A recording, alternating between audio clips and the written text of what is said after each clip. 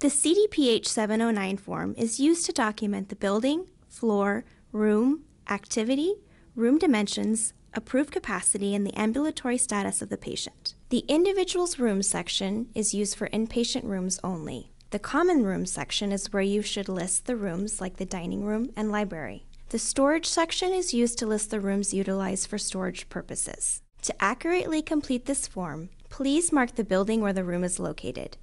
Please identify both the floor and room number. The Activity section is where you will list what is occurring in the space. For example, if it is an intensive care room, you would list ICU patient room. Next, indicate the room dimension and the floor area. Approved capacity refers to the number of patients that can be treated in this room. The Ambulatory section asks whether or not the patient needs assistance walking. The Ambulatory and Non-Ambulatory section is used to identify whether the patient is able to walk without assistance. If the patient can't walk unaided, please mark the Non-Ambulatory section. If the patient can walk without assistance, mark the Ambulatory section. The Additional Room section is used if you need additional space to list inpatient rooms. Tip time! Please don't forget to sign and date this form before submitting your application packet. Thank you for watching this tutorial. I hope it helps.